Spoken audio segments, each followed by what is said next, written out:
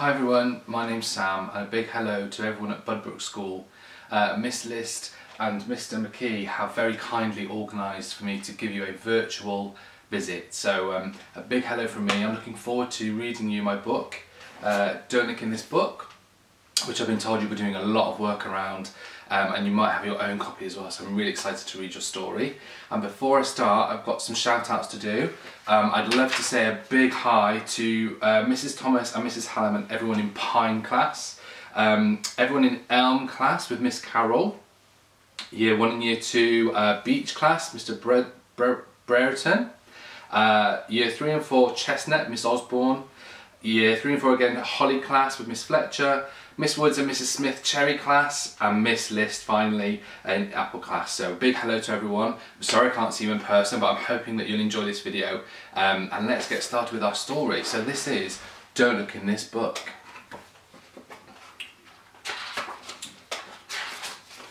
Don't look in this book. I was talking to you. Yes, you right there. You shouldn't have looked inside.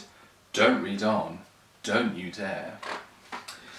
If you do, you'll be puzzled and left scratching your head as to why wacky wizards battle under your bed.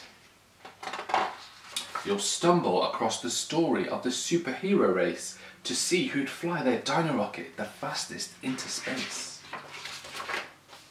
You'll be standing among soldiers at the bottom of the ocean to guard a special shipwreck that contains a magic potion. You'll be amazed by aliens flying down from the skies, saving cities from a unicorn with laser beam eyes. You'll untangle how tigers turned up on a train, travelling in tunnels, driving everyone insane. You'll search with secret agents looking out for every clue, in smelly underground sewers, watching out for all the poo. You'll be itching to find those crafty creatures in the wood, trying to hide among the animals in any way they could. You'll wish you knew why whales and narwhals go by, swimming softly in moonlight across the silky night sky. You'll learn about the troop of Arctic ninjas in the snow, fighting giant icy spiders using moves that they all know. You'll imagine mighty monsters turn your whole house upside down. Would it make you laugh and smile, or would it make you want to frown? Now you've found all of these stories, you'll wonder how they end. Well, that's the most exciting part. It's down to you, my friend. These stories are yours to talk about, draw, or even write. So fire up your imagination. You're in for a ride. Hold tight. I hope you enjoyed that story, and I hope that it will inspire you to create your own stories too. And Miss List has asked me to think about and talk about some of the themes within the book. So in order to create a story, I'd like you to choose your favourite page and create a story of your very own. And some of the things you could think about are rhyming words. So in this page, for example, we've got train and insane. And in this page we've got upside down and frown. So can you think about rhyming words that go together that might join into a really exciting story?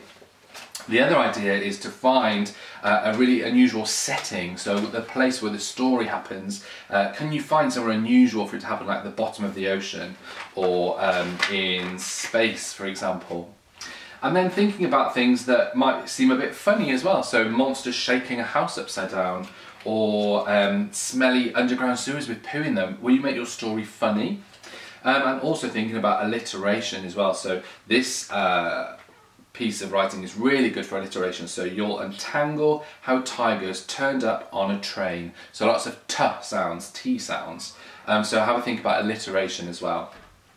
And then think about whether you might do something unexpected. So in a lot of stories, unicorns are really cute and fluffy and sweet, but in this story, we made them a baddie with laser beam eyes. So have a think about the different types of things you can do to make your story really exciting by starting with just one of these parts of the stories from Don't Look in This Book. Right, and before I say goodbye, I've actually got some questions from you guys as well. So what inspired you to start writing? I actually was inspired to start writing when I became a dad. So I adopted my 2 children, and as soon as I met them I was so inspired by the journeys that they faced and the challenges that they faced that it inspired me to write stories. And I wrote my first story for Christmas, actually, as a little Christmas present to them, and that was called Santa's Wish. You might have seen it before. If not, it's a really great story that encourages kindness at Christmas. How long does it take to start writing a book? Sometimes you can write a book really quickly, but the main thing that's important is editing. So some of you might be doing purple pen or coloured pen to edit your work. It can take a few hours to write a story, but it actually takes a few weeks to do all of that editing and purple penning, which is really, really important.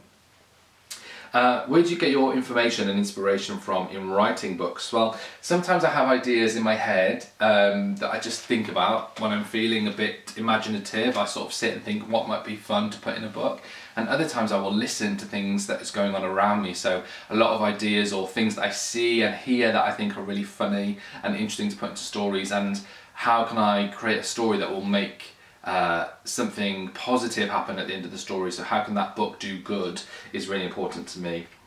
How do you come up with the titles of your books? Sometimes the titles start right at the beginning. I'll come up with the title first. So another one of my books called What Wesley Wore, I came up with the title straight away because I love the alliteration of the W, and then I wrote the story. And other times you just start with parts of stories, little notes, and then when the story's finished you then realise what it's going to be called. So sometimes it happens at the start, sometimes it happens at the end. How many books have you written, and which is your favourite? So I've written quite a lot of books. I think I'm on about 7 or 8 at the moment. Some of my recent ones is a Tooth Fairy series, which is really exciting if any of you are losing your teeth. And I've also written a book which is my favourite book called The Blanket Bears, which talks a little bit about adoption and how my children joined me in my family, but it's more about these 2 blanket bears. It's told through their story, which is really exciting. And I also have my own publishing company, so I help to support authors and help other people write their stories too. And that company is called Outlet Press, and here are 2 more books from Outlet Press called Marnie's Mix-Up and Omar the Bees and Me, which is a really good book for springtime and learning all about wildflowers and bees. Do you have any suggestions to help us become better readers and writers? If so, what are they? So I would say read all the time and read lots of different things. So read books, magazines, articles on the internet, read newspapers, read signs, and listen to all different language that's used in those things. You know, people talk differently in signs and newspapers to they do in storybooks, so just read everything that you can. And in terms of being a better writer, I would say listen to what your teacher is saying, whether your teacher is helping you with your spelling or your punctuation, or telling you where you can improve, or helping you edit and bring more life to your story. I think listen to the feedback is really, really important for me as an author and will help you become a better writer. How do you handle writer's block? I find writer's block really challenging. Writer's block is when you're not sure what to write, and sometimes it's better just to write little trickles of things. It can be really tricky just having a blank page in front of you, so it's always good just to start. Even if you're going to end up throwing those pieces of work to one side, just keep writing and keep writing little on and off in little bits to try and tackle that writer's block. My favourite children's author, who's your favourite children's author was the question.